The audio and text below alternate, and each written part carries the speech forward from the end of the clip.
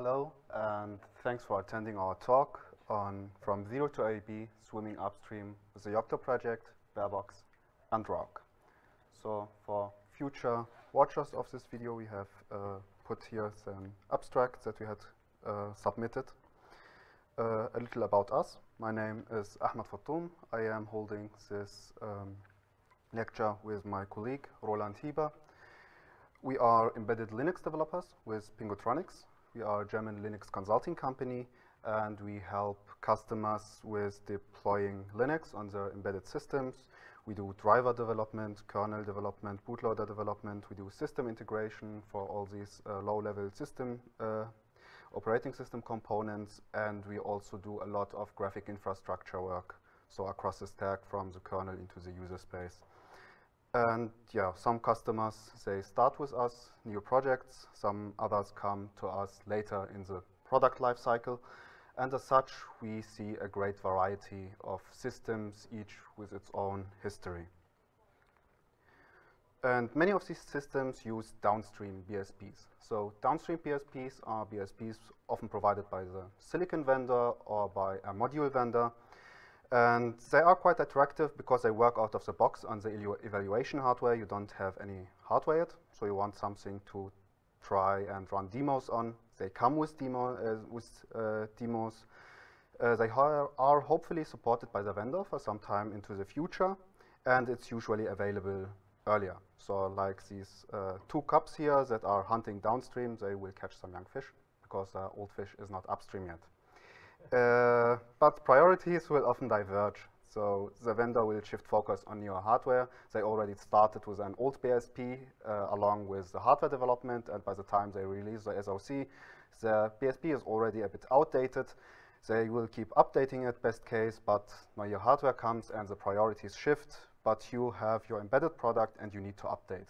So yeah, the priorities diverge, and now you are on your own and you want to do an update. There can be a lot of reasons for that. You want to patch security issues, or you just plain bug fixes. You want to interoperate with new devices. So these embedded systems can have quite long lifespans, like 10, 15 years. And you will want to interface with new devices and protocols, which, while you implement the protocols, they need quirk handling because they don't implement the protocol exactly. And yeah, components will get discontinued. You will need to support new components. They are not software compatible. And yeah, you just want to support new features. So you are now tasked with doing an update. So in isolation, how would you update a downstream component? Normally, you would start by defining test cases for update verification, so you can verify that your update didn't break the stuff that you depend on. Then you start looking at these patches that separate you from the versions that you were forked off from. And then you look through. Some patches you can drop because you did everything right. You upstreamed it. It's upstream functionality. You don't need that patch on your side anymore. Some are rebased because, well, you didn't have enough time. So you rebase the patch, perhaps give it some love, send it out to upstream. So in the next update iteration, you can get rid of it.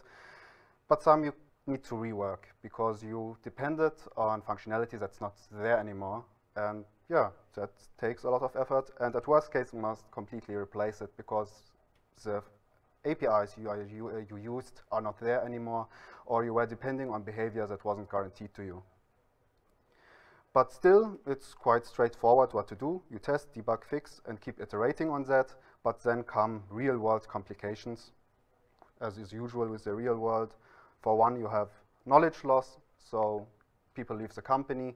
And this basing on downstream BSPs invites like development workflow where you don't write good documentation because you know what the problem is, your reviewer knows what the problem is, you don't need to explain it to somebody else. And then you end up with patches like optimize locking, and it just deletes a spin lock out of the kernel. And now you are tasked with updating that, and the colleague isn't there anymore, and now you wonder, what does that mean? So what was the problem? How can I reproduce this problem? Did they check that this is a safe thing to do, just delete 2 locking lines out of the kernel? You don't know that, and it's a 2-line patch, but it takes considerable time. And that's the good side of the knowledge loss, because you know there is a problem. Then you have these implicit assumptions that you don't know about, and that will eventually break because you depended on something behaving this undocumented way or having this specific order. And this brings you to technical debt. So like this bear trap canyon, you have this technical debt lying around just out there to get you. And it's not just limited to your own patches. It's also the patches of the vendor where you are now the maintainer because you want to update them. So if you have 200 patches, that's a lot for you. Now you go to the main, you need to look at the patches of the maintainer and you have 5,000. And yeah, there are fixes there that will go away when moving to a new versions. There are features there because, yeah, SoC support, for example, that you didn't have before. And there are reverts in there because they also just have limited time, and then when they moved to the old kernel version, they said, okay, we will just revert these upstream changes and replay our old state, and we will get the same result. And it's a problem for future them, but future them is now you, because you are the one maintaining this. And especially here are custom interfaces to user space, because it takes time to upstream stuff. And for good reasons. So for example, in Upstream, we have infrastructure like DMA buffs, where in a GStreamer pipeline, for example, you can pass around just a handle to describe memory range in kernel space that can be moved between devices. So you save memory copies, which is very important on embedded systems that just have not that much resources. You have this infrastructure in the kernel, but it wasn't there yet when the vendor wrote his software. And what did the vendor do? Well, they just pass around physical addresses. And now your video decoding pipeline has root access. And it's an unsafe thing, it's an unsecure thing, it's a very bad idea. And you are now married to this interface because it's just like a cancer everywhere. You have to use special GStreamer elements. You have maybe to use a special sync. You need to write your application against that, which brings us to the last point. You have some sort of soft vendor login. So it's open source software. You can see the sources, but you are still logged into this ecosystem.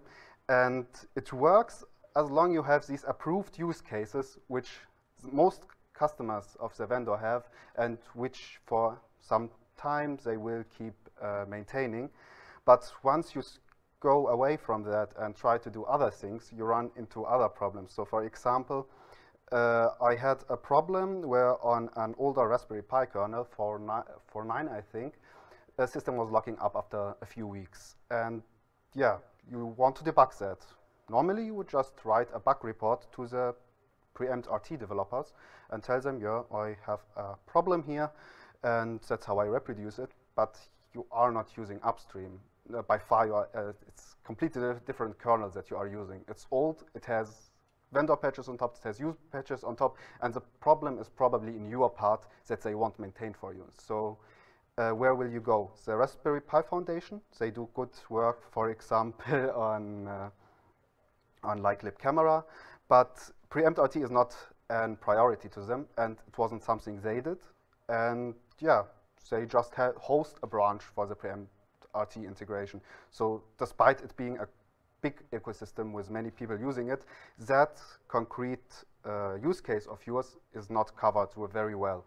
And now it costs you a lot of effort to try to understand why this happens. Spoiler, it was the fast interrupts in the downstream USB driver. You turn it off, but then it's too slow. And you can't just move to Upstream to try. Upstream had great rework in that area, but you can't go to Upstream and compare what's the performance now. And now you are in a very unfortunate situation, because elsewhere you are using all these Raspberry Pi specific APIs, and you just can't use these normal APIs that you use on the desktop. So you would benefit greatly from just using the same stuff you use on the desktop on your embedded system. Yes, it needs more work at first, but it pays off in the long run. So well, what if you had a clean slate? If you were back at the drawing board and you are doing a new product, what could you do differently to not find yourself in this situation that you start with something and then down the line And down the line is quite a long line when you have 15 years. So you don't want to end up there. What can you do?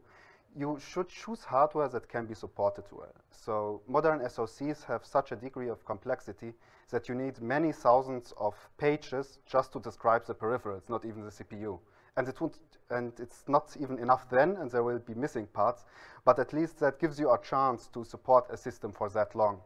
Because knowledge loss doesn't just affect you, it affects the vendor as well. They lose source code all the time, people go away, and if you are left without documentation, it's not a nice thing. But that's just one part of the equation. If you have documentation, is there upstream engagement around the platform? If it's attractive to you, it should be attractive to other people as well. So yeah, look upstream, look at the mailing lists.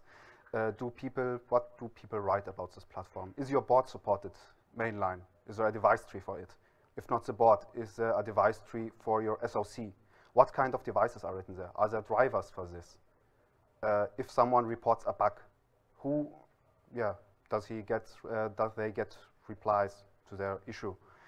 And is the vendor themselves engaged upstream? So do they want to have a sustainable model where they upstream stuff, or do they just live in their downstream world with their 6,000 patches on top, and with great efforts they do an update every 2 years? And that's the kind of stuff you want to look at. And there are actually alternatives that you can use an upstream kernel on and not miss out on too much. Here are some examples from NXP, the IMX, and the Layerscape series. You must, marketing speak infects that a bit. So the IMX8QM and the IMX8MQ, they are completely different SoCs, completely different upstream support, and watch out for that. So search actually for that what you want to use. From TI, like this SoC family where the BeagleBone is from Microchip, RockChip. These are SoCs that I had some experience with at work. They work well. You have documentation for them. There is upstream support. It's not, of course, a complete list, but I can just talk about the things I know about. And that's one part.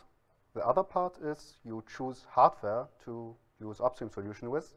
Use upstream solutions too. That's the point. Develop based on the mainline kernel instead of the vendor fork. Try to use the interfaces that are provided to you by the mainline kernel, and avoid these board-specific one-offs. We are embedded, everyone is special, but we share a lot of stuff. And there is no need to keep reinventing the wheel and have stuff that's only specific to us, which we could use in a future project or someone else could use it. Try to upstream that stuff. Not everything at once. It's normal that you have patches, but at least have patches where they are documented, where other people can work with, which in your update iterations can be part by part, be smaller. And that's, collaborate with the community. So to sum up, you have this juicy upstream fish. That's the one you want. And it's harder at first. You have these upstream currents of sorts, which I can imagine are harder to hunt in than the downstream currents. But you saw the two cups at first, they didn't look very full. The big bears hunting upstream, they have more of the juicy upstream goodies. And that's where you want to go. In theory, that sounds all nice, but how do you go? Previously, you had this downstream BSP, which had all things integrated, but now if you want to use mainline, probably you don't have a BSP where everything is there. So my colleague Roland will now tell you a bit about how it could look like to integrate such an upstream-based BSP, and we will use Yocto for that, RAUC and Barebox, and that will be his part.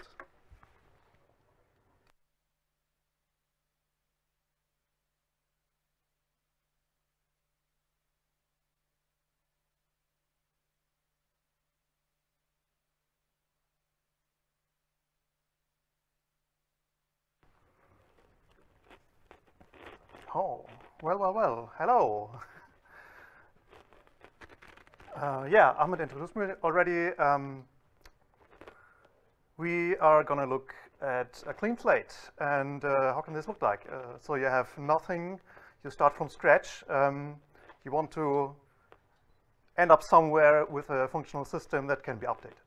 And in this example, we're using the Yocto project as a BSP and built on it using RAUC as an update framework, which is fail-safe, and you can do image-based updating with it. And under the hood, we're using Barebox for as a bootloader, and also as we will see, as integration with the update framework. So the board we're looking at is from one of our customers. It's you can buy it if you want. If you talk to Innocom, they will sell it to you. So it's readily available and on the market. It's it's a SOM with an IMX 8M processor with a bit of RAM and a bit of eMMC on top of it on the SOM. Yeah, and we will look at our example BSP that we just coupled together. You can have a look at it on our GitHub page there if you want to dive deeper into it. But I will also share a lot of the source code on the slides here. But let's first look at the architecture. We have some kind of bootloader. In our case, as I said, it's Barebox.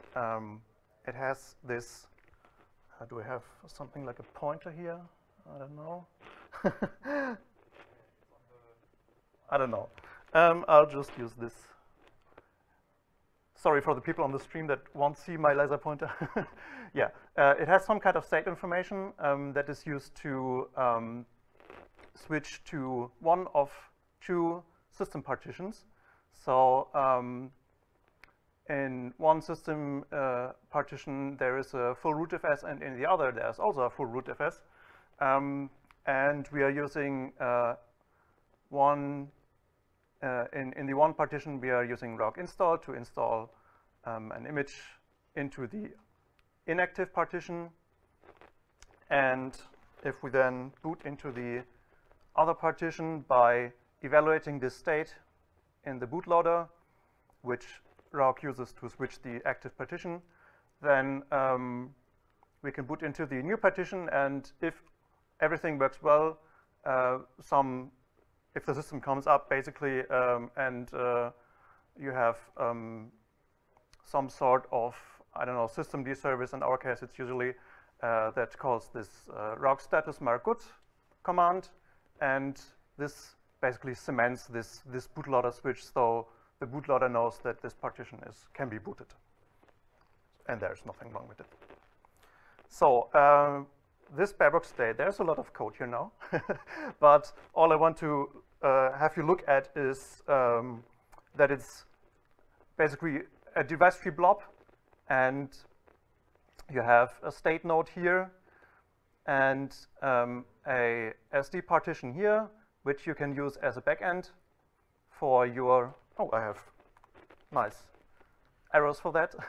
So the state partition refers to, the state node refers to the state partition as a backend, and the rest of this is basically the variables that you want to have in the state. So we have one variable for the remaining attempts of the system partition, one for the priority of the system partition, and the same for the other system partition, which I have spared you here because it didn't fit on the slide. And then we have a flag for a Barebox to know which partition was recently booted, so it can know what to switch to, or in case of user space, RAUC knows which partition it needs to write onto. And then you have this alias node, so you bless this device tree node as a state node. From user space, it looks like this. You can use Barebox state util from our DT utils to dump the state, and yeah, this is on top here is the Barebox side, and on the bottom is the user space side, so you basically see the same variables. Okay, so we need board support for Barebox and Linux. We need a device tree with Barebox state node. We need, on the other hand, in our BSP, two layers, one machine layer with an image with two partitions, a Barebox recipe and a Linux recipe, and a small, very small distro layer, which contains our RAUC recipes and a bundle. So you start from scratch, right? So what do? Well, you just build on Pokey. That's the easiest thing to do, instead of using some pre-configured thing, which you don't understand, which has 5,000 patches on top of it. So you just check out Pokey, you grab your meta layers as, for example, Git submodules. For this case here, we will need the Open Embedded Core meta layer, the meta PTX layer, which contains the DT utils and the Barebox. And then we also need meta RAUC for RAUC support.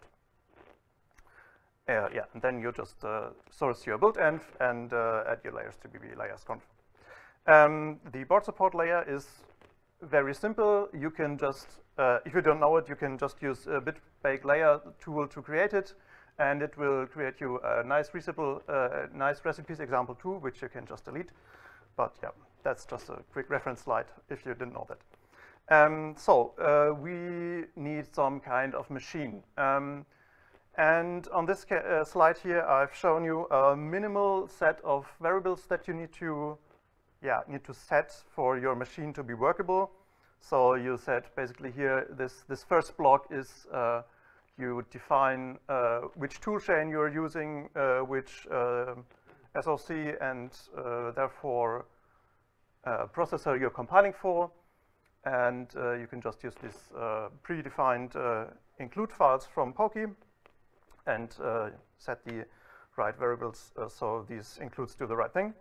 Then you have these machine features. Yeah, you can predefine basically a set of software that lands in your image on your device. And yeah, on the end we also have an image configuration file which we'll later use to define our two partitions. And continued, we will just set our preferred kernels and DTB and bootloader packages. We also need to define the dependencies for our bootloader, as we will see later on the next slide. And yeah, that's basically everything. So you were using this nice vendor BSP, which does everything for you. As it turns out, our IMX8M needs some kind of boot firmware to start, and a trusted firmware too. In this case, the trusted firmware basically starts the processor on the IMX8M, and the firmware is used to train the DDR for link training.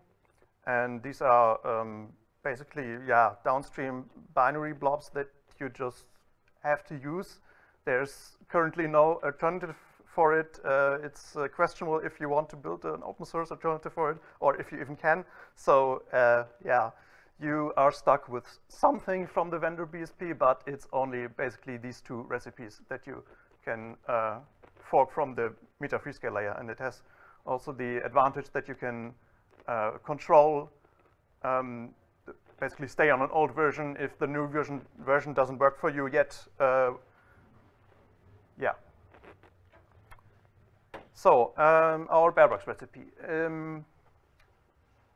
We have on the left here, I've printed the state of the directory, which is already what is all in there. We have these BB appends here, which we use to basically put our patch in, our single patch. So yeah, the BB append just appends this patch to the source URI.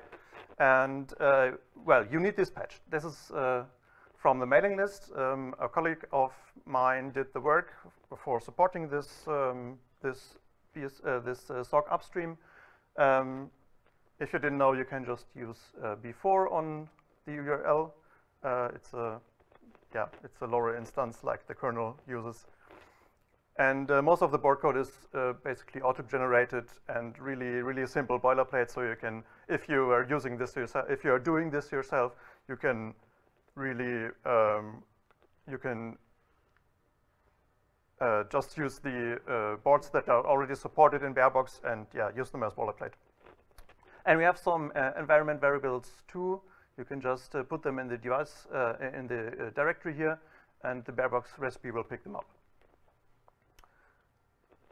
Right. Here we are just copying this firmware image to our Barebox device tree, so Barebox can pick it up and start the machine. Then we need a device tree too. The device tree was already existing. We had a device tree for this board. So the device tree recipe for that is really simple. You just include or inherit the device tree BB class, and everything works as intended. You have a kernel too. As Ahmed already said, everything is already supported mainline. We have a device tree already, so the Linux kernel can just use the device tree and initialize our hardware. Yeah, and therefore our kernel recipe is really simple too. It just inherits the kernel BB class, sets the version, and sets the compatible machine. So Yocto knows which machine it is compatible for. Okay, so we basically have half of it, I think. We have a Barebox recipe, a Linux recipe, our board support is there, and a device tree with Barebox state node. So let's see the image with AB partitioning is also really simple. You just have 2 partitions in this config file, and that's it. So we need RAUC support too. We are using MetaRAUC, which already has the recipes for RAUC itself and a bit of support for copying the system.conf etc. And there is also this MetaRAUC community layer, which we have on our GitHub organization, which contains support for other platforms as well. So if you're using this for your new board, then you can just use it as an example and see what you need to do. In this example, we want to do it ourselves, so we will see what to do. And we're basically creating a new layer. As I said before, you can use the bitbag layers tool and really minimal distro conf for it. So you set the distro name and the distro version, and also use RAUC as the distro features. Okay, we need a bundle too. A bundle recipe is also fairly simple. You inherit the bundle class that comes from MetaRAUC. Then you define basically your slots which you want to have. In this case, we only have 2 slots which are both named rootfs. So rootfs rootfs1 and rootfs2 are both kind of the same image. So you have these rootfs as a RAUC bundle slot. And you define which image you want to put in these slots. In this case, it's just the usual core image minimal from Pokey. And this next part is configuration for our cryptography. There's a nice script which I think I had on one slide, but I don't know where it is. Well, if you know OpenSSL, you can generate these on the fly, but there's also a script in the MetaRAUC community GitHub which generates these keys for you. And of course, you don't want to put your private key into Git, but that's just what I did here to show you how to do it.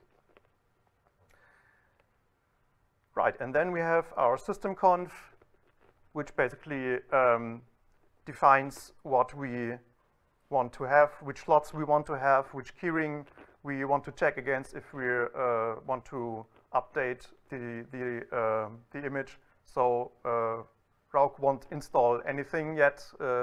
It will only install things that are assigned by the right cert, basically.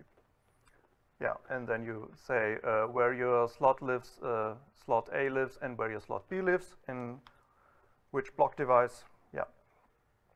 So we basically have everything we need. We can do bitbag update bundle and be very happy about it.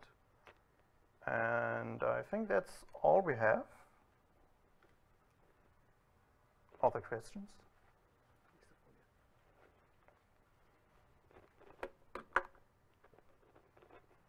I think we have a second micro somewhere.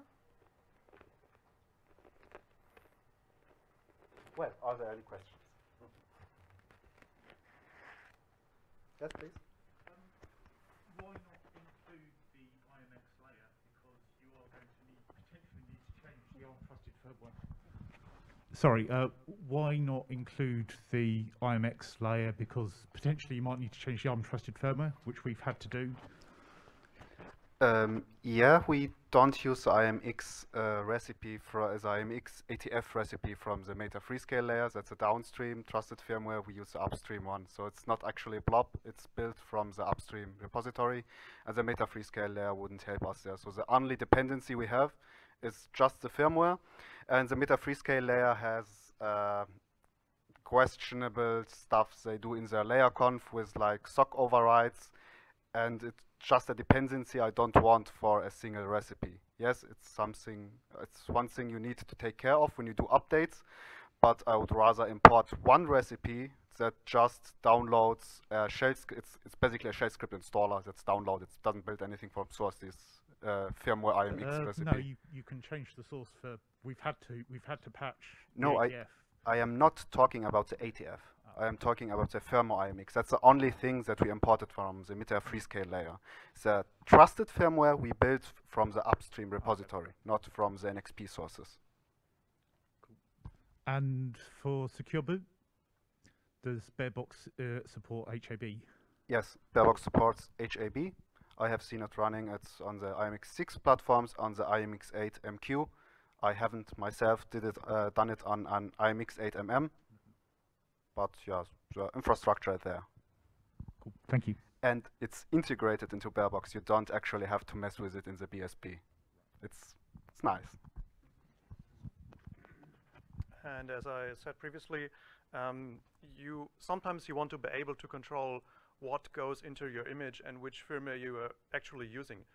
So, for example, in one of our customers' case, we had the case that their user space application didn't work with the new firmware, with the new either the ATF firmware or the new DDR firmware blob. So when we were updating from an old BSP to the new Kirkstone release, they changed the firmware to a new version, and their user space application broke. So yeah, we basically ended up doing the same thing, forking the recipes to a layer. Yeah. Any other questions?